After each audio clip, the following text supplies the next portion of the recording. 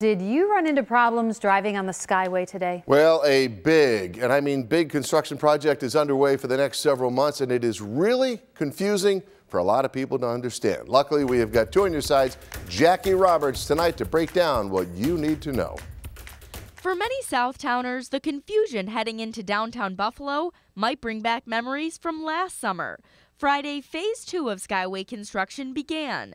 This time around, it's the outbound lane closed for deck repairs. It's a necessary evil for us to maintain our infrastructure. The inbound Skyway Bridge will still be in use on weekday mornings, accommodating drivers heading into the city, and then in the afternoons, accommodating drivers leaving the city. On the weekends, the inbound side will be left open only for outbound traffic. People tend to stagger when they arrive at events, but everyone leaves at the same time. So we're going to let that bridge carry that peak traffic all weekend long. Surday says drivers will be alerted of the changes throughout their commute. Follow the detour signs, and you're either going to be accommodated on the open Skyway Bridge or you're going to be detoured on local routes. We tried out a few of those alternative routes. We started on Tiff Street, stayed on Route 5 until we were detoured onto Ohio Street, and eventually got on the 190.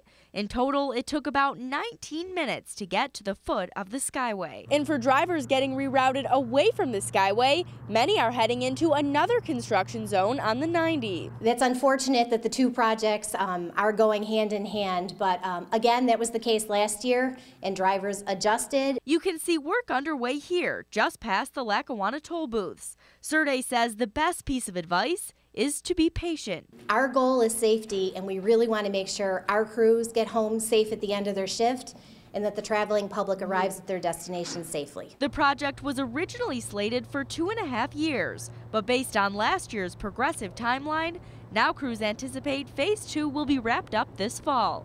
Jackie Roberts, Channel 2 News.